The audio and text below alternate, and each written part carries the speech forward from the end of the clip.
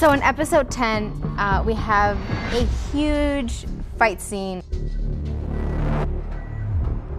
Emeraude and I, our characters, Luke and Izzy, walk into a lobby filled with demons, and we have to fight our way out.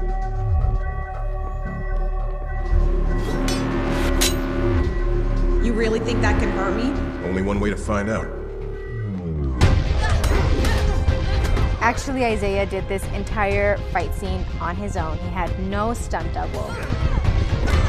We're only as good as the stunt performers because they were amazing.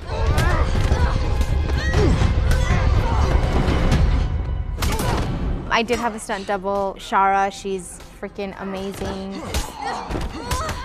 There were so many people involved. Literally thousands of people were there. So we basically started around 6 p.m. and went all the way to 6 a.m.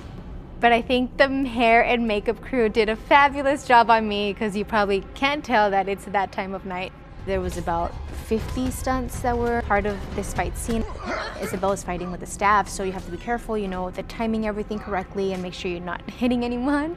Oh my God, I just remembered something that happened. I kind of hit someone somewhere.